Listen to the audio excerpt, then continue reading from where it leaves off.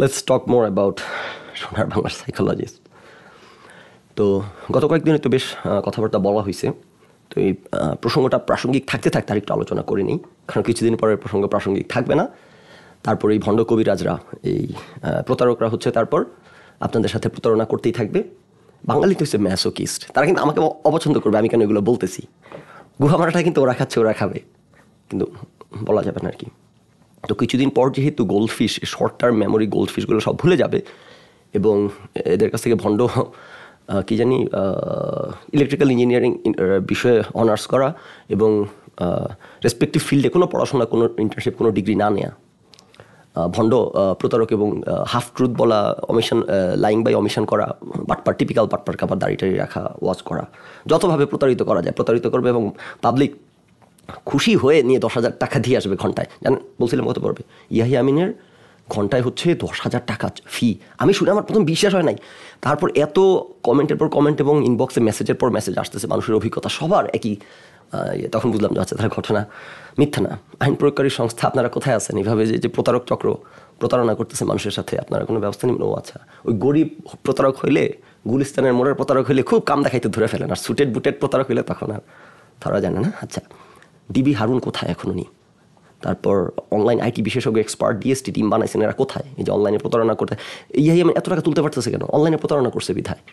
ওনারদের কোনো ক্রিডেন্সিয়ালস নাই, তারপর 10,000 টাকা করে নিচ্ছে কেন? এই অনলাইনে এসে স্যুট বুট পরে একটা টিম বানাইছে, একটা প্রতারক চক্র বানায় এরকম করায় মানুষজন বিভ্রান্ত হচ্ছে। মানুষজন প্রশ্ন করে নাই, সন্দেহ করে নাই।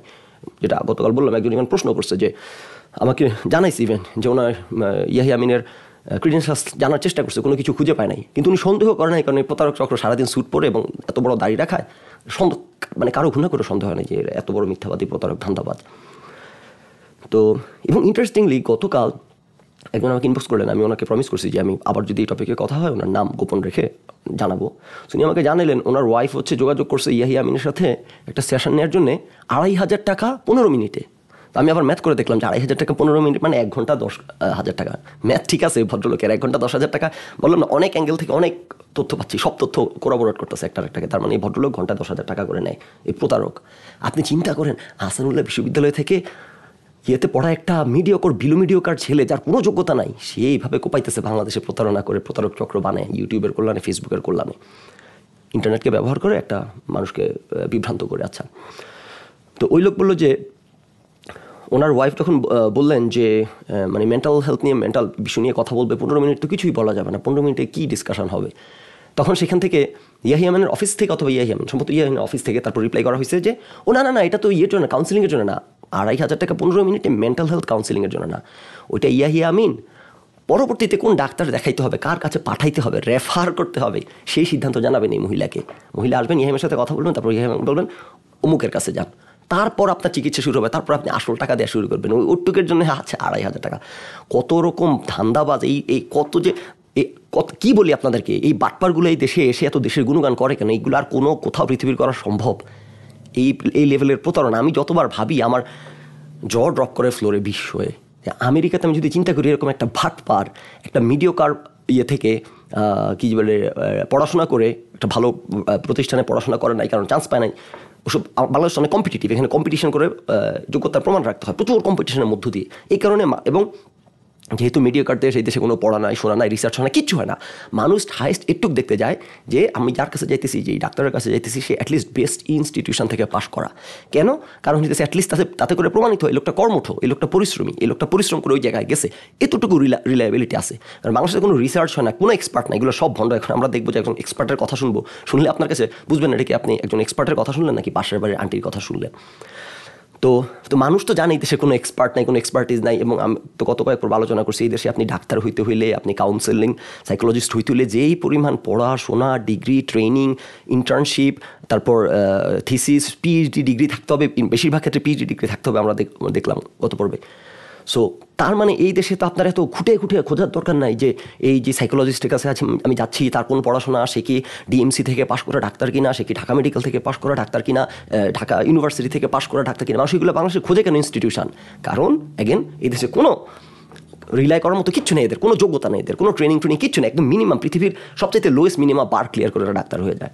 সেই কারণে মানুষ অ্যাটলিস্ট একটু জানার চেষ্টা করে যে তার ইনস্টিটিউশন কোনটা। ইয়াহিয়া আমিন আহসানুল্লাহ থেকে আসলে থেকে কি সাইকোলজি বিষয়ে পড়াশোনা না, ইলেকট্রিক্যাল ইঞ্জিনিয়ারিং বিষয়ে পড়াশোনা করছে, তারপর কোনো ডিগ্রি নেওয়ার চেষ্টা করেন নাই, কোনো ওনার ফিল্ডে কাউন্সেলিং সাইকোলজি প্র্যাকটিস করার জন্য বা ক্লিনিক্যাল সাইকোলজি কিচ্ছু করেন নাই। প্রতারক এসে 10,000 টাকা করে ঘন্টায় মানুষের কাছ থেকে নিচ্ছেন ওকে। সেই জন্য বললাম ধরেন এই যে প্রতারক চক্র, এরা কিন্তু সব টাইট সাবসাইড হয়ে যাবে কয়েকদিন পরে, আলোচনা চলে যাবে, টাইট সাবসাইড হয়ে যাবে, তারপর এই প্রতারক চক্র আবার তাদের প্রতারণায় ব্যাক করবে আর কি। তো এই জন্যই প্রাসঙ্গিক থাকতে থাকতে আরেকটু আলোচনা করি। তা আমি কালকে কিউরিয়াস হয়ে একটু দেখতে গেলাম আর কি যে আচ্ছা লাইফ স্প্রিংয়ের ওয়েবসাইটে ইয়াহিয়া আমিনকে কীভাবে পরিচয় করা দেওয়া হচ্ছে। এই যে দেখেন, দেখে খুব মজা পাইলাম। তাহলে প্রতারক যে কত রকমের প্রতারক হয় রে ভাই। এই যে দেখেন, এরা কেন লাইফ স্প্রিংয়ের যারা আছেন ওই কই গেল, আচ্ছা এটা আমি ঢুকে গেছি এখানে। ইয়াহিয়া আমিন লিড সাইকোলজিস্ট, দেখছেন সে লিড সাইকোলজিস্ট। এত psychologist, clinical psychologist, counselling psychologist যারা ঢাকা ইউনিভার্সিটি থেকে, সবার দেখলাম ঢাকা ইউনিভার্সিটি থেকে ব্যাচেলার এবং মাস্টার করা সাইকোলজি সাবজেক্টে, তাদের গুরু লিড সাইকোলজিস্ট, তাদের সবার বস সবচেয়ে বড় ভণ্ড প্রতারক, যার কোনো যোগ্যতা নাই। ওদের তো তাও কিছু যোগ্যতা আছে, তাও কোনো যোগ্যতা নেই। এরা আমেরিকা আসলে আমেরিকা এদেরকে হাসপাতালের ধারে কাছে আসতে দিবে না। বলে তুমি কি অনার্স মাস্টার্স করে সাইকোলজিস্ট হয়ে গেছো, খালি কোনো ট্রেনিং ইন্টার্নশিপ, পিএইচডি, তারপর মাস্টার্স, তারপর কি বলে 1000 ঘন্টার প্র্যাকটিস করা, সুপারভাইজ ট্রেনিং, কিচ্ছু করো নাই, খালি অনার্স মাস্টার কিছু চোথা মুখস্থ করে সাইকোলজিস্ট মানুষ নিয়ে ডিল করতেছো, কিক মেরে হাসপাতাল থেকে 500 মাইল দূরে পাঠিয়ে দেবে। তো যাও, এখন এরা আর্গুই করবে যে এগুলো আমেরিকার রিকমেন্ড, বাংলাদেশে আমরা পারি, বাংলাদেশে অ্যালাউড। আচ্ছা ঠিক, এই জন্য জানি তো, এই জন্য আপনারা বাংলাদেশে গিয়ে বসে আছেন, এই জন্য এত গুণগান করেন সারাদিন। বাংলাদেশের বাটপাড়িগুলো খালি বাংলাদেশে করা সম্ভব। আচ্ছা, সো ইয়াহিয়া আমিন হচ্ছে লিড সাইকোলজিস্ট। সেখানে আমরা যদি ব্যাকে যাই তাহলে দেখেন, আর বাকি সবার হচ্ছে এটা থেকে বের হইতে হবে। ফোনের এদের ওয়েবসাইটটাও এত টাকা মানুষের কাছ থেকে খাচ্ছেন, একটা ভালো ওয়েবসাইট করতে পারেন না, একটা ফোন ফ্রেন্ডলি ওয়েবসাইট করতে পারেন। আর বাকি যারা আছে আপনারা ওয়েবসাইটে গিয়ে দেখেন, যেটা সবাই এই যে BSc MSc, Dhaka university psychology BSc MSc সার্টিফাইডও আছে 2-1 বিএসসি এমএসসি সার্টিফাইড। বলতে কি সার্টিফাইড, আবার কোন ঘোড়ার ডিমের সার্টিফাইড, ইয়াহিয়া আমিনের মতো আর কি, ব্রিটিশ কাউন্সিল অ্যাক্রেডিটেড মাস্টার্স নাকি আছে, ভদ্রলোকের ভণ্ডামি ভণ্ডামি হাফট্রুথ কথাবার্তা। তো বাকি সবার এই যে BSc MSc psychology Dhaka university থেকে বিএসসি এমএসসি, অ্যাটলিস্ট বাকি সবার বিএসসি এমএসসিটা আছে। মানলাম কোনো ট্রেনিং কিছু নাই, মানলাম এরা আমেরিকাতে আসলে বা উন্নত দেশে আসলে হাসপাতালের ত্রিসীমানা এরা ঘেঁষতে পারবে না, মানলাম, তাও অ্যাটলিস্ট চোথা মুখস্থ করে আসছে এই পর্যন্ত। ইয়াহিয়া আমিনের কিচ্ছু নাই, লেখা রাখছে লিড সাইকোলজিস্ট। আর এত বড় দাড়ি, ওই যে শুধু লিড সাইকোলজিস্ট রাখলে কিন্তু হবে না, দাড়ি রাখতে হবে এরকম, এত বড় জানি পাটপাড়িটা করা যায় না। চর্বি তো চর্বণ না করে আজকে যে আলোচনা যেতে যাচ্ছি, আমি একটু কিউরিয়াস হয়ে এতদিন তো আলোচনা করছি ইয়াহিয়া আমিনকে নিয়ে, আজকে একটু কিউরিয়াস ছিলাম যে লাইফ স্প্রিংয়ের একটু অ্যাক্টিভিটিটা দেখি এরা কী করতেছে। তো ওদের ওয়েবসাইটে ফেসবুকে গিয়ে এই ভদ্রমহিলার, এই যে আমি শেয়ার করছি, অনেক সাইকোলজি শিখতে পারলাম ভদ্রমহিলার কথা শুনে। উনি একজন সাইকোলজিস্ট। ডিসিপ্লিন জীবন চাই কিন্তু পারছি না। তো উনি এ ব্যাপারে লাইফ স্প্রিং একটা ভিডিও পোস্ট করছে। ভিডিওটা একটু শুনি দেখি, একজন এক্সপার্টের মুখ থেকে। দেখেন তো কথা শুনে এক্সপার্ট মনে হয় কিনা। ডিসিপ্লিন লাইফ চাই কিন্তু আমি ডিসিপ্লিন হতে পারছি না। ডিসিপ্লিন লাইফ কিন্তু একটা রিচ টার্ম, ঠিক আছে? এর মধ্যে আসলে কি কি পড়ছে, আপনি যদি রুটিন করে ফেলেন যে আমার লাইফটা ডিসিপ্লিন হবে কি কি করলে, কোন কোন আইটেম বা কোন কোন কাজগুলো এই টাইমে করতে পারলে, বা টাইম ম্যানেজমেন্টের একটা ছোট রুটিন যদি করে ফেলতে পারেন, যে সেটা আপনার ডিসিপ্লিন লাইফকে ডিফাইন করতে পারে, ঠিক আছে? দেন আপনি সেটাকে ফলো করার জন্য অ্যাক্টিভলি কি বলবো যে কাজ শুরু করে দিতে হবে। ফার্স্ট অফ অল যেটা আপনাকে করতে হবে, ডিসিপ্লিন লাইফ বলতে আপনি কি বোঝাচ্ছেন, ডিসিপ্লিন লাইফে কোন কোন এলিমেন্ট থাকবে এবং কোন কোন কাজ কি কি সময় আপনি করবেন, একটা ছোট রুটিন তৈরি করতে হবে, ঠিক আছে? এটা হচ্ছে ফার্স্ট স্টেপ। ফার্স্ট স্টেপের পরে আপনাকে একদম ফুল এফোর্ট নিয়ে আপনাকে নেমে পড়তে হবে যে আপনি কি করে সেই ডিসিপ্লিন লাইফটা বা আপনার করা রুটিনটা আপনি মেনে চলতে পারেন। Thank you. ডিসিপ্লিন লাইফ চাই কিন্তু আমি ডিসিপ্লিন হতে পারছি না। এক্সপার্টের আলোচনা শেষ, কিভাবে ডিসিপ্লিন লাইন মেনটেন করবেন, কাগজ কলম নিয়ে বুঝতে বুঝতে এক্সপার্টের আলোচনা শেষ। কি বললেন উনি? ওই যে মাঝখানে অনন্ত জলিলের একটা ভাইরাল হয়েছে না, একটা ট্রোল। আপনি যদি একটি মিথ্যা বলেন সেই মিথ্যাকে ঢাকার জন্য আরও 10টি মিথ্যা বলেন, তারপর সেই 10টি মিথ্যা দিয়ে যদি আপনি একটি মিথ্যা ঢাকার চেষ্টা করেন, তারপরও সেই মিথ্যাটি মিথ্যাই রয়ে যায়। কি বললেন উনি? কি বললেন? আপনি ডিসিপ্লিনড হইতে হলে আপনাকে ডিসিপ্লিন লাইফ মেনটেন করতে হবে। ডিসিপ্লিন লাইফ মেনটেন করতে হলে আপনাকে প্রথমে একটা রুটিন বানিয়ে ফেলতে হবে, তারপর সেই রুটিনটা টাইম ঘড়ি ধরে ফলো করতে হবে। সাইকোলজিস্ট, উনি একজন সাইকোলজিস্ট। দেখেন গতকালকে বলছি যে মানে আমি সম্ভবত ইয়াহিয়ামের চেয়ে বড় সাইকোলজিস্ট। আমি দাবিটা গতকালকে করছি উইথ কনফিডেন্স। আমি প্রচুর পড়াশোনা করি, ইয়াহিয়ামের চেয়ে বেশি পড়াশোনা করি সাইকোলজি বিষয়ে, ঘাটাঘাটি করি, পড়াশোনা করি। এবং মজার ব্যাপার হচ্ছে এই ওনার এই ভিডিওটা দেখে সাথে সাথে আমার মনে হলো আমি তো ওনার চেয়ে বেশি জানি। আমি সাবজেক্ট এক্সপার্ট না হয়ে, সাইকোলজি ফিল্ডের না হয়ে, আমি জাস্ট আমার জানার আগ্রহ থেকে ঘাটাঘাটি করে যতটুকু জানি আমি ওনার চেয়ে বেশি জানি। আমি লিটারালি কয়েকদিন আগে, আমি অ্যাকচুয়ালি মেসেজও দেখাইতে পারি আপনাদেরকে, এই যে কয়েকদিন আগের, এটা যে আমি আজকে এখন বসে এটা এই দাবি করতেছি না, আমি আপনাদেরকে মেসেজ দেখাই। আমি লিটারালি কয়েকদিন আগে একজন আমার সাথে কথা হচ্ছিল যে তার এরকম আনডিসিপ্লিন লাইফ নিয়ে, আনডিসিপ্লিন লাইফের ব্যাপারে কথা হচ্ছিল। পরে আমি নিজে হালকা অনলাইনে পড়াশোনা ঘাটাঘাটি করে আমি তাকে যে সমাধান পাঠাইছি, কই গেলাম, ভুল ইয়েতে চলে গেছি, ওইটা ফার মোর একাডেমিক এবং ফার মোর প্রিসাইজ এবং সায়েন্টিফিক। এই যে আমি দেখাই যদি আপনাদেরকে, কোথায় গেল, আমি পড়াশোনা করে এই যে এখানে এই যে ডিমেনশা, এই যে দেখেন বিশাল লিস্ট করে আমি পাঠাইছি তাকে, এবং এটা হচ্ছে টিউসডেতে পাঠানো, রাইট? এই যে দেখেন টিউসডেতে পাঠাইছি, আজকে থেকে বেশ কয়েকদিন আগের। আমি বেশ কয়েকদিন আগে একজনকে ডাক্তারি করছি একজনের সাথে, তার মেন্টাল হেলথ সমস্যা নিয়ে। তার ধারণা তার যে এই আনডিসিপ্লিনটি সব কিছুগুলো মেন্টাল হেলথ প্রবলেম তার। তা আমি সব কিছু শুনে আমার কাছে মনে হলো যে মেন্টাল হেলথ প্রবলেম না। তারপর আমি তাকে আমার ডাক্তারি জানাইলাম যে পার্কিনসন্স ডিমেনশিয়া একটা নিউরোলজিক্যাল একটা কন্ডিশন। সো পার্কিনসন্স হয় যারা বয়স হয়, অনেক বয়স্ক হয়, এটা একটা কন্ডিশন, নিউরোলজিক্যাল কন্ডিশন। আপনার কি বলে আলঝেইমার, পার্কিনসন্স, এগুলো হইতেছে আপনার ব্রেনের মধ্যে প্ল্যাক জমা পড়ে। প্ল্যাক বলতে হইতেছে আপনার কি বলতে পারি আমরা, গাদ টাইপের জমা পড়ে, প্রোটিন ভাঙার পর। আমি তো ডাক্তার না, তারপরও জানার আগ্রহ থেকে পড়াশোনা করে একটু বুঝছি আর কি। হ্যাঁ, আপনার ধরেন ব্রেনের প্রোটিন ভেঙে খাদের মতো হয়, সেগুলো হইতেছে নিউরনের মধ্যে যে যোগাযোগ হয়, তাই যোগাযোগটা ব্লক করে ফেলে। তারপর আস্তে আস্তে ওভার টাইম নানান রকমের। সো এই জিনিসটা হয় যে এই ঘটনাটা ঘটে ওভার টাইম। এই কারণে যাদের বয়স হয় তাদের পার্কিনসন্স ডিজিজ, তারপর আলঝেইমার ডিজিজ, এগুলো যারা বয়স্ক লোক তাদের হয়। না, এই সমস্যা যদি কারো এইটা ইস্যুটা একটা বয়সের সাথে সম্পর্কিত, কিন্তু কোনো কারণে তার যদি ব্রেনে কোনো একটা সমস্যা হয়, তার কম বয়সে এই ঘটনাটা ঘটছে, তার এখানে নিউরনের মধ্যে কানেকশন, এটা কী বলে জানি একটা টার্ম আছে, এটা শুনি প্রচুর, যে মানে ভুলে গেছি টার্মটা, অনেক শুনি আশেপাশে। যাই হোক, অনেক শুনি বলতে যেগুলো যখন ঘাটাঘাটি করি আগ্রহ নিয়ে, তখন বারবার এই টার্মটা সামনে আসছে বিভিন্ন সময় আর কি। তো এখন যদি কোনো কারণে কারো কম বয়সে এই ডিসঅর্ডার দেখা দেয়, সমস্যা দেখা দেয়, তাইলে তার কম বয়সে এগুলো হবে। তখন কথা হচ্ছে কী পরিমাণ সিমটম মিলে। তো আমি দেখলাম তার অনেক কিছু মিলে, এবং এই যে পার্কিনসন্স ডিমেনশিয়ার সাথে অনেক কিছু মিলে তার। যেমন হইতেছে এই যে মনে রাখতে না পারা, ভুলে যাওয়া, ধরেন তাকে কেউ কিছু বলতেছে, সে খেয়াল করতেছে না কি বলতেছে, তারপর ডিরেকশন ভালো মতো না দেয়া, তারপর সঠিকভাবে ওয়ার্ড ইউজ না করে, এরকম অনেক কিছু। তো এগুলো দেখলাম যে খুব সুন্দর ইন্টারেস্টিং নিউরোলজিক্যাল কন্ডিশন, এবং সেটার রেজাল্ট হচ্ছে ডিপ্রেশন। এই নিউরোলজিক্যাল কন্ডিশনগুলোর একটা রেজাল্ট হচ্ছে ডিপ্রেশন। নাও আমি যার সাথে কথা হচ্ছিল, সে বলতেছে যে তার সম্ভবত mental health issue, depress feel করে। আমি সব ঘাটাঘাটি করে আমি বললাম যে আচ্ছা দেখো, হইতে পারে, কিন্তু কথা হচ্ছে মেন্টাল হেলথ ইস্যুটা তো ইজ কজড বাই সামথিং। মনে হচ্ছে এটা একটা নিউরোলজিক্যাল কারণে, এই যে ডিপ্রেশনের কথা বলতেছো তুমি, এটা সম্ভবত নিউরোলজিক্যাল কারণ বাকি সব সিমটম কিন্তু মিলতেছে। সো আমার মনে হয় তাহলে তোমার প্রথম একজন সাইকোলজিস্ট না দেখে নিউরোলজিস্ট দেখানো উচিত, এবং নিউরোলজিস্ট যদি বলে যে না, এটা আমার শুনে মনে হচ্ছে তোমার এগুলো নিউরোলজির ইয়েতে পড়তেছে না, ফিল্ডে, তুমি সাইকোলজিস্টের কাছে যাও, কোনো সমস্যা নাই তাহলে। কিন্তু শুরুটা মনে হয় সাইকোলজিস্ট দিয়ে না করে নিউরোলজি দিয়ে শুরু করাটা মনে হচ্ছে বেটার ডিসিশন হবে। আমি কিন্তু ডাক্তারি করে ফেলছি তো এই যে উনি যে কথাগুলো বললেন, কারো ডিসিপ্লিন লাইফ না থাকার সমস্যা, সেটার যে সমাধান, আমার কাছে একজন আসছেন, আমি কি সমাধান দিলাম ফিল্ড এক্সপার্ট না হয়ে, আর উনি ফিল্ড এক্সপার্ট হয়ে কি সমাধান দিলেন। সোনার বাংলার সাইকোলজিস্ট, লাইফস্প্রিংয়ের সাইকোলজিস্ট, খালি হাই রেজলিউশনের ভিডিও আপলোড করে করে পাবলিকের মাথা খেয়ে ভণ্ডামি বাটপারি করে 10,000 টাকা করে আদায় করতেছে। আচ্ছা না, এখন ওনারা বলতে পারেন যে দেখেন, আপনি তো কি জানি পিএইচডি ডিগ্রি বড়াই করতেছেন, আপনি একজন পিএইচডি ডিগ্রিধারী লোক, আমেরিকা থেকে পিএইচডি ডিগ্রি অর্জন করছেন, সো আপনি এই জন্য অনেক টার্মিনোলজি ব্যবহার করে অনেক জ্ঞানী ভাব ধরতেছেন, এগুলো আপনার পিএইচডি ডিগ্রি বড়াই। বাংলাদেশের মানুষ তো গরিব মানুষ, এখানে নিরক্ষর মানুষ, তারা তো এত কিছু বোঝে না। Yes, this is exactly Y আপনারা বাংলাদেশে বাটপারিটা করতে পারবেন ওদের সাথে, তারা তো কিছু বোঝে না। এই যে ইয়াহিয়া আমিন একটা ভাতাবাজি বুঝিয়ে দিয়ে দিলেন যে আমার ব্রিটিশ কাউন্সিল অ্যাক্রেডিটেড আছে, এটার মানে কি বাঙালিতে বোঝে না। বাঙালিতে ওরে বাবা 2টা মাস্টার্স, আবার তাও অ্যাক্রেডিটেড, সব যে ভাতাবাজি কথাবার্তা, এগুলো আমেরিকা বলে কি পার পাবেনি। সো বাংলাদেশে তো মনে করেন এই ভাতাবাজি করতে পারেন দেখে আপনার ওখানে আছেন। প্রথমত মানুষ বোঝে না এইটার সুযোগ নেওয়ার জন্য তো আপনার ওই জায়গার মধ্যে, এই জন্য সারাদিন দেশের গুণগান করেন, বিশ্ব সেরা সোনার বাংলা। আমি আমার এই চ্যানেলে কত কোটিবার আলোচনা করছি, বাংলাদেশ ব্যবসার জন্য এশিয়ার সবচেয়ে অনুপযোগী দেশ। ব্যবসার জন্য এটা আমার মুখের কথা না, এগুলো ডেটা। দেখেন আমি সাধারণত রেফারেন্স দিয়ে কথা বলি, এদের মতো এসে তথাকথিত সাইকোলজিস্ট এক্সপার্টদের মতো না। আপনারা যারা আমার চ্যানেল দেখেন তারা জানবেন, কোনো একটা কনক্রিট বল দাবি করলে সাধারণত রেফারেন্স থাকলে রেফারেন্স দিয়ে কথা বলার চেষ্টা করি। সো এইটা হইতেছে পাবলিশড ডেটা রেজাল্ট, আপনারা ইন্টারনেটে সার্চ দিলে পাবেন যে বাংলাদেশ এশিয়ার ব্যবসার জন্য সবচেয়ে অনুপযোগী দেশ।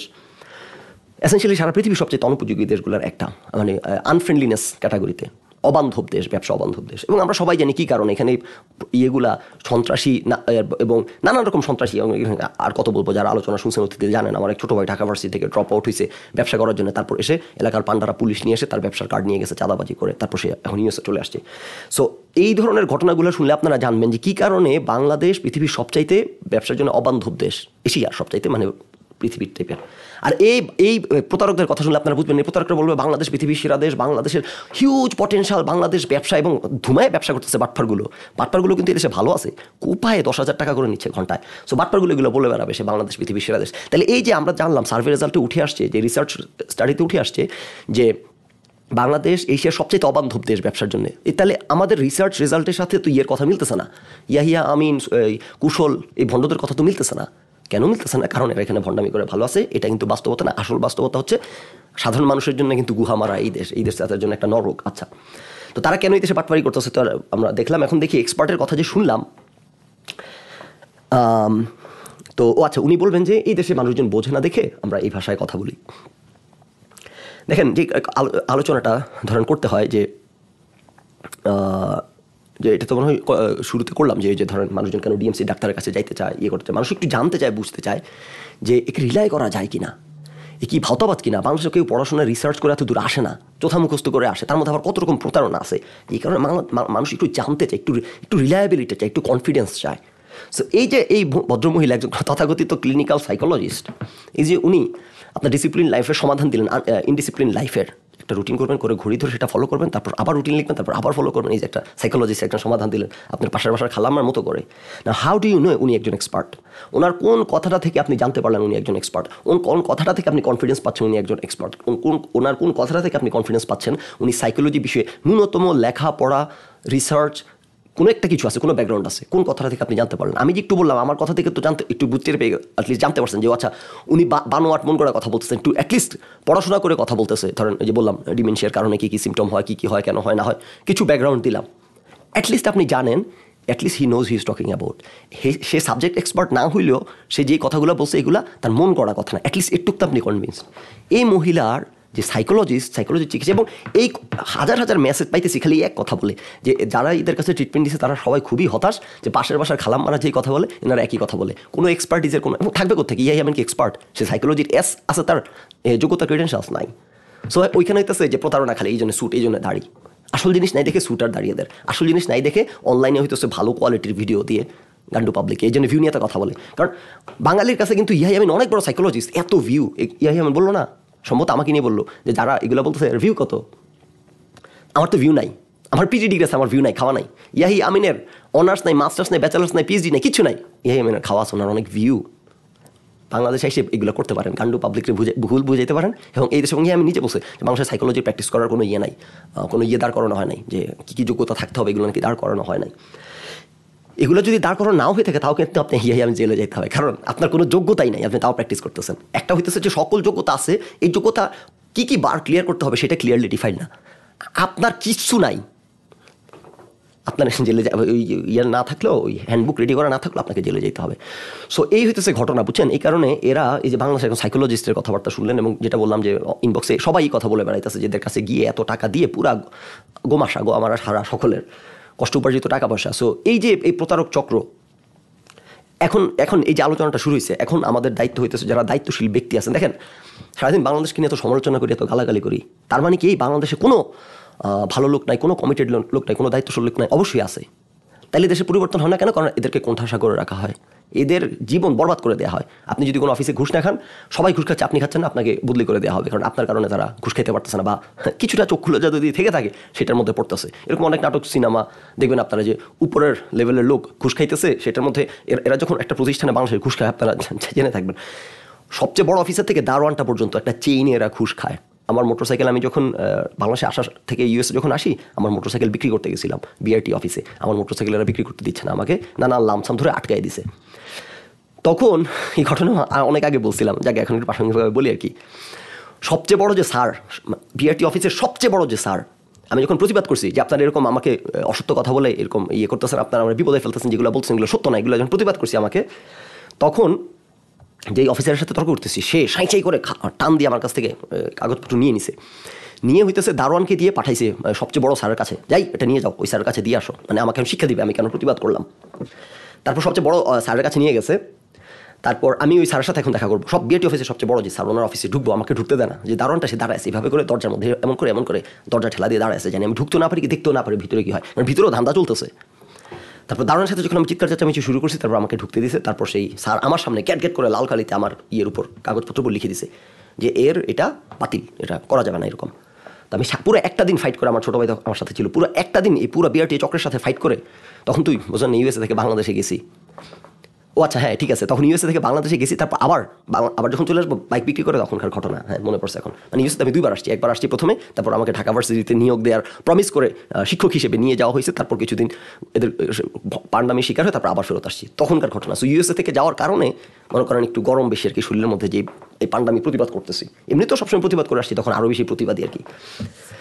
যা হোক, তো ওই স্যার আমার লাল কালিতে গ্যাট করে লিখে দিছে যে এটা ইয়ে হবে না। তারপর সারাদিন এদের সাথে ফাইট করে যখন দেখলাম কোনো উপায় নাই, আমি পারবো না এই চক্রের সাথে, তারপরে ঠিকই মাথাটা নোয়ায়ে 6,000 বা 5,000 টাকা ঘুষ দিয়ে তারপর আমার বাইকটা বিক্রি করে আসছি। ও আচ্ছা, এরা দোষ ধরছিল কি, যে বাইক যে আগে যে বিক্রি করছিলাম তার সাইনের সাথে নাকি এর সাইন মিলে না, মনে পড়ছে এখন। তাদের কি ডকুমেন্ট আছে ওই সাইনের সাথে, মানে পুরো অ্যাবস্ট্রাক্ট। এখন আপনি কীভাবে এটা আপনাদেরকে বোঝাবেন যে আপনি দেখছেন চোখের দেখা সাইন মিলতে, সেটা বলতেছে সাইন মিলে না। এখন আপনি এটা কীভাবে কী করবেন, আদালতে যাবেন? আপনি বাইক বিক্রি করার জন্য বিআরটি অফিসের বিরুদ্ধে মামলা করে আদালতে দৌড়াদৌড়ি করবেন? আমার তো ইউএসএ আসতে হবে। সো এই বাটপারগুলো এমন একটা সিস্টেম, এমন একটা চক্র, মাফিয়া যে বলি, মাফিয়াতন্ত্রের দেশ, আপনি কোনোভাবে এদের সাথে গুলাইতে পারবেন না। এই 2 পর্ব আগে আলোচনা করছি, যেই গর্ধবগুলো স্কুল কলেজ গোয়িং পোলাপান বলে যে আপনি বিদেশে বসে কথা না বলে বাংলাদেশে এসে বিশেষের যুগ দিয়ে সিস্টেমে ঢুকে সিস্টেম বদলান। আপনি এই গর্ধবগুলোর কোনো ধারণা নাই যে এই সিস্টেমে ঢুকে সিস্টেম বদলানো যাবে না, সম্ভব নয়। যে এই চক্রে কাজ করে ওই অফিসের বিআরটি অফিসের মেইন থেকে এই যে দারোয়ানটা পর্যন্ত একটা চেইনে এরা সবাই, এই যে আমার কাছ থেকে 5,000 টাকা নিল, পুরা চক্র দারোয়ানটা সহ এখান থেকে বখরা খাবে, অফিসের বস থেকে দারোয়ানটা পর্যন্ত। সেটা এমন চেইনে কাজ করে, আপনি ওইখানে ঢুকে আপনি কিচ্ছু করতে পারবেন না, এই চেইন কোনোভাবে ভাঙতে পারবেন না। এবং বলেন তো এত বড় শক্ত মাফিয়া চক্র, এই যে LifeSpring চক্র, প্রতারক চক্র, LifeSpring প্রতারক একটা বিশাল ভিডিও টিডিও বানায়, এদের কারো কোনো যোগ্যতা নাই চিকিৎসা করার। আমি টেলিং এদের কারো কোনো যোগ্যতা নাই, খালি অনার্স মাস্টার্স করে হিসাব শুরু করে দিয়েছে, খালি অনার্স মাস্টার্স করে সাইকোলজিস্ট হওয়া যায়। ইয়াহিয়া আমিনের ব্যাপারটা হচ্ছে কি, সে আইডেন্টিফাই করতে পারছে একটা মার্কেট, মানে প্রতারক তো, এই প্রতারক একটা মার্কেট আইডেন্টিফাই করতে পারছে যে বাংলাদেশে সাইকোলজিস্ট নাই, এবং বাংলাদেশে এটা নিয়ে কোনো হয় না। সবাই ফেসবুকে খালি বলে যে মেন্টাল হেলথ ডিপ্রেশন, ফেসবুকে সব পোলাপানগুলো বলে বেড়ায় সারাদিন। ইয়াহিয়া আমিন প্রতারক এই মার্কেট আইডেন্টিফাই করছে যে এটা ধান্দা করার একটা ভালো মার্কেট, এই মার্কেটে কেউ নাই এবং এই মার্কেটে কোনো রিকোয়ারমেন্ট লাগে না। এটা আমিন বলছে ওনার ভিডিওতে যে এখনও কোনো ডিফাইন্ড রেগুলেশন নাই যে একজন সাইকোলজিস্ট কী যোগ্যতা অর্জন করতে হয়। সো উনি ভাবলো যে আমি বাটপার 2 নাম্বার, আমি কি জানি বলে হাসানুল ইউনিভার্সিটির ইলেকট্রিক্যাল ইঞ্জিনিয়ারিং পড়া বাটপার, আমি সাইকোলজিস্ট হয়ে যাবো এখন, এই ফিল্ডে রেগুলেটেড ওয়েল রেগুলেটেড না এখনও। এবং আমি কিছু ব্যানার দাঁড় করাবো এনে ঢাকা ভার্সিটি থেকে, এবং কুশল কিছু ব্যানার দাঁড় করাবো যারা সারাদিন ধর্মের কথা বলবে, কিন্তু তলে তলে জানবে যে এদের সব অন্তঃসার শূন্য, তলে তলে জানবে যে আমি হাসানুল্লাহর থেকে পড়াশোনা করা, কোনো ডিগ্রি ফিগ্রি নাই, 10,000 টাকা করে ঘন্টায় নিচ্ছি, শুধু কুশল জানবে আর সুষমা রেজা জানবে, মানুষ তো জানবে না। সো একটা প্রতারক চক্র দাঁড় করাইছে, করে ঢাকা ভার্সিটি থেকে পাশ করা কিছু এবং ডিএমসি থেকে পাশ করা কিছু লোকজন এনে সে চোখে ধুলা দেওয়া শুরু করছে। এদের কারো কিন্তু সাইকোলজি প্র্যাকটিস করার যোগ্যতা নাই, clinical psychology, counselling psychology practice করার যোগ্যতা খুব সম্ভবত এদের কারো নাই। কেন? কারণ বাংলাদেশ রেগুলেশন সম্ভবত দাঁড়া করানো হয় নাই, এই ফাঁক ব্যবহার করে সমানে ব্যবসা করতেছে। আমেরিকার ধারে কাছে আসতে পারবে না এরা। এবং এটা যারা ডাক্তারি লাইন আছেন ওনারা জানেন যে এরা বাংলাদেশে থেকে ডাক্তারি পাস টাস করে আমেরিকায় কিন্তু ওনারা প্র্যাকটিস করতে পারবেন না, খবর আছে। তারপর এখানে প্র্যাকটিস করার লাইসেন্স পাইতে আরও অতগুণ পড়াশোনার উপর দিয়ে যাইতে হয়। না, আরেকটা ইন্টারেস্টিং জিনিস টাচ করে আলোচনাটা শেষ করি লম্বা না করে। এই যে ধরেন আমরা ভদ্রমহিলারা দেখলাম যে একজন এক্সপার্ট কথা বললেন, এক্সপার্টিজের কোনো ধারে কাছে নাই, কোনো একটা টার্মিনোলজি ইউজ করেন নাই, একটা রাস্তার মানুষের মতো করে বলে দিলেন, একজন অশিক্ষিত মার মতো করে বলে দিলেন, একজন নিরক্ষর মার মতো করে বলে দিলেন একটা রুটিন করে পড়াশোনা করো। আপনি 10,000 টাকা দিয়ে সাইকোলজি দেখাই দিয়ে গেছেন যে আপনার আনডিসিপ্লিন লাগে, আপনার ওসিডি অবসেসিভ কম্পালসিভ ডিসঅর্ডার, আপনার কী করা উচিত মনে করেন, গেলেন, সে আপনাকে বলে দিলেন যে আপনি করেন, একটা রুটিন বানান আপনি। আচ্ছা, তো আমেরিকার পিএইচডি ডিগ্রির সাথে সারা পৃথিবীর পিএইচডি ডিগ্রির পার্থক্যটা যেই জায়গাতে, যেই কারণে আমেরিকান পিএইচডি ডিগ্রিকে ভ্যালু করা হয়, নিশ্চয়ই কোনো কারণ আছে। আপনি বাংলাদেশে প্রাইভেট ভার্সিটিগুলোতে ফ্যাকাল্টি হিসেবে জয়েন করতে গেলে একটা অলিখিত নিয়ম হচ্ছে আপনার নর্থ আমেরিকান পিএইচডি ডিগ্রিগুলো দেখতে চায়, অলিখিত নিয়ম। তো এটা তো একটা কারণ আছে, কী কারণে সারা পৃথিবীতে এত হাইলি ভ্যালুড এবং অ্যাপ্রিসিয়েটেড এবং রেসপেক্টেড আমেরিকান পিএইচডি ডিগ্রি। এটার কারণ হচ্ছে আমেরিকাতে আপনি যখন পিএইচডি রিসার্চ করতে আসবেন, আপনার প্রথম 2 থেকে 3 বছর খালি কোর্স ওয়ার্ক করতে হবে। আপনি এই যে অনার্স করলেন, বাংলাদেশ থেকে অনার্স করলেন, 4 বছর কোর্স ওয়ার্ক করে আসলেন, পুরো এই রকমের একটা রিগোরাস কোর্স ওয়ার্ক আপনাকে আবার করতে হবে। পৃথিবীর কোনো দেশে কিন্তু এরকম রিগোরাস কোর্স ওয়ার্ক নাই, বেশিরভাগ দেশে নাই, আর আমি প্রবাবলি বলতে পারি কোনো দেশে আমেরিকার মতো নাই। আমি যদি ভুল না জেনে থাকি, আমি জাপান কোরিয়াতে তো নাই, এই কারণে সবাই জাপান কোরিয়া দৌড়ে যায়, খুব মিনিমাম কিছু কোর্স হয়তো করতে হয়, তাও করতে হয় না। অস্ট্রেলিয়াতে আমি জানি আপনার যদি মাস্টার্স থাকে তাহলে আপনার হচ্ছে এরকম 3 বছরের পিএইচডি ডিগ্রি, আর মাস্টার্স না থাকলে 4 বছরের PhD degree on an average, এগুলো তো অবশ্যই উইথ মার্জিন অফ এরর, এবং হইতেছে রিগোরাস কোর্সও আপনার সামান্য।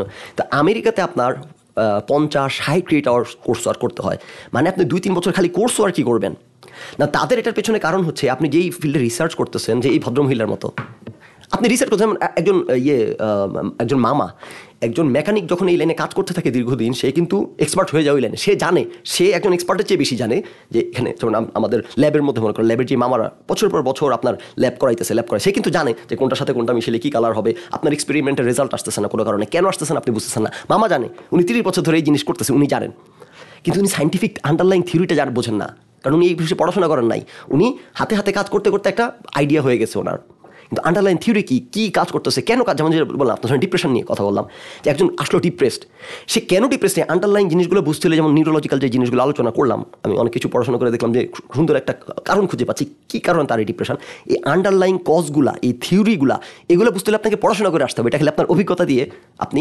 পারবেন না, বুঝতে পারবেন না। একজন ল্যাবের মামা যেরকম অভিজ্ঞতা দিয়ে সমস্যার সমাধান করতে পারে উইদাউট নোয়িং সমস্যার কজ কী, কী কারণে, থিওরিটা কী, কোথায় কী হচ্ছে। সো আপনি যখন পিএইচডি করেন, মাস্টার্স করেন, বা কোথাও দীর্ঘদিন কাজ করেন, আপনি কাজ করতে করতে একটা প্রসেসের মধ্যে যাইতে যাইতে আপনি বুঝে যান কী করতে হবে। Are you an expert. So USA হইতেছে কারণ আপনি দীর্ঘ কোর্স ওয়ার্ক করে আপনাকে একদম আন্ডারলাইন থিওরি, আপনি কী করতেছেন, কেন করতেছেন, এই ব্যাপারে আপনার আগে পাকাপোক্ত করে আপনাকে পড়াশোনা করে নিতে হবে, আপনাকে জানতে, আপনি জানেন আপনি কী করতেছেন, আপনি বোঝেন, খালি করে গেলেই হবে না, বুঝে করতে হবে। এবং ওকে, সো এই প্রক্রিয়াটা করে, এবং আমি মনে করি এটি রাইট স্ট্র্যাটেজি, রাইট মেথডোলজি, এবং এই কারণে সারা পৃথিবীতে আমেরিকান পিএইচডি রেসপেক্ট বা রেকগনিশন বেশি। তাহলে আপনি জিনিসটা বোঝেন যে আপনি একজন এক্সপার্ট হইতে হলে আপনাকে থিওরি পড়তে হবে, আপনাকে এর কোনো বিকল্প নাই, আপনাকে থিওরি জানতে হবে, আপনাকে টার্মিনোলজি মুখস্থ করতে হবে কষ্ট করে। তো অনেক আমি আলোচনা করছিলাম যখন করছিল কি জানি বলে, খালিদ ফারহান একটা আলোচনা করছিল যে বিবিএর কি দরকার, এই ইউনিভার্সিটিগুলা এগুলোর যে বিবিএ ডিগ্রি, এগুলো স্ক্যাম, এগুলো পড়াশোনা করার কোনো দরকার নাই। আমি বিবিএ ফিল্ডের কেউ না, কিন্তু আমি তখন এই আর্গুমেন্টটা করছি যে একাডেমিক পড়াশোনার প্রয়োজনীয়তাটা নিয়ে, একাডেমিক পড়াশোনার গুরুত্বটা নিয়ে। সো এই ডিজাইনগুলো করা হয়েছে কারণে এগুলো সব কিছু আমরা ফিগার আউট করে ফেলছি, যে একাডেমিক সিস্টেমের মধ্যে দিয়ে যে এত রিকোয়ারমেন্ট। অনেকে কমেন্ট করতেছে বাংলাদেশের গর্ধবগুলা, যে বাংলাদেশে অনেকেই তো মানে লাইসেন্স নাই, কোনো পড়াশোনা ডিগ্রি নাই, চিকিৎসা ধুমাই করে যাচ্ছে, চিকিৎসা করতে পারলেই তো হচ্ছে, ডিগ্রি থাকতে হবে কেন, কেন ডিগ্রি থাকতে হবে, এই কারণে ডিগ্রি থাকতে হবে, যে দেখেন আচ্ছা কী বলে গেলো নিজেও জানে না, এই কারণে ডিগ্রি থাকতে হবে। আমরা মানুষ, পৃথিবীর সভ্যতা, আমরা এটা ফিগার আউট করে ফেলছি যে এই প্রসেসের মধ্য দিয়ে নিতে হবে, এই রিগোরাস প্রসেসের মধ্য দিয়ে না নিলে পাটপার ভণ্ড প্রতারকের জন্ম হয়। সো মেবি এই ভদ্রমহিলা, এই পার্টিকুলার ভদ্রমহিলা, মেবি ওনার সাইকোলজি সাবজেক্টে অনার্স আছে, মাস্টার্স আছে, ইউএসএ থেকে একটা মাস্টার্স আছে উইথ থিসিস এবং internship, supervised internship, maybe PhD degree আছে, মেবি ওনার সব কিছু আছে। স্টিল আমাদের জানার কোনো উপায় নেই, কথাবার্তা শুনে বুঝতে পারতেছি না, কিন্তু আমরা জানি ওনার কোনোটাই নেই আসলে। ওনার ঢাকা ভার্সিটি থেকে অনার্স মাস্টার্স কিছু কথা মুখস্থ করে ক্লিনিক্যাল এবং কাউন্সেলিং সাইকোলজি প্র্যাকটিস করা শুরু করে দিয়েছেন। সো এই প্রতারকটা কেন বাংলাদেশে এসে গেড়ে বসছে, এবং এই প্রতারক চক্র কেন সারাদিন দেশের গুণগান করে, আশা করি এই যে এত ধরে বলে আসতেছি, আশা করি এখন কিছুটা বুঝতে পারতেছেন, প্রমাণ পাচ্ছেন।